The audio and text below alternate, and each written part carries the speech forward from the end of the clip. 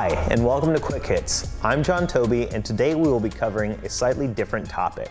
Instead of diving into a new product, today I will be featuring Acclaim Lighting's Active Touch user interface.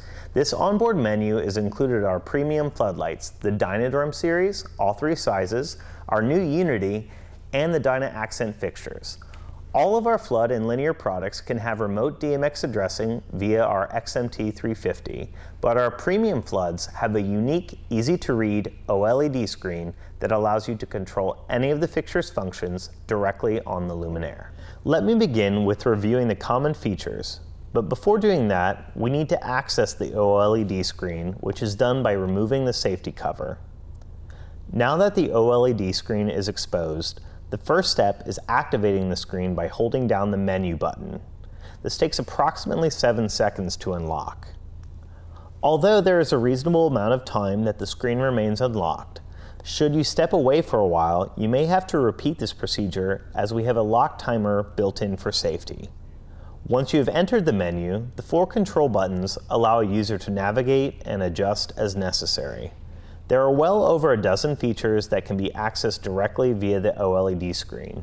Let's review some of the most common setup options for a typical color changing or white light fixture.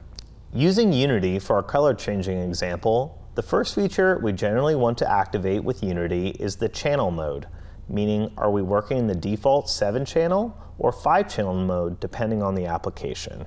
After that, the next step would be to assign a DMX address. All Acclaim lighting fixtures are preset to DMX address 1, but you can change it to any number between 1 and 512 quite easily, and don't forget to press enter to lock it in. Finally, for all color changing models, since DMX is the native protocol, the user can decide to activate the ARIA wireless system. This is done in 2 steps. First, locate the ARIA wireless DMX and press enter. Then enable the radio function by changing it to on from off and press enter again. Now for the final step to enable ARIA, and this is where we often get support calls as installers unfamiliar with DMX can confuse the ARIA radio channel for the DMX channel. They are totally independent and have no relation whatsoever. So now we go to wireless channel and match the channel of the fixture to the channel on the transmitter. Press enter to lock in the change, and now you're controlling your fixture wirelessly. Now, for a typical white light fixture, let's look at some features using a static white Dynadrum as an example. If you plug in any of our white light DMX fixtures and no control is present, they default to full on. With our user interface, we can go even further. A unique feature we have is solo behavior.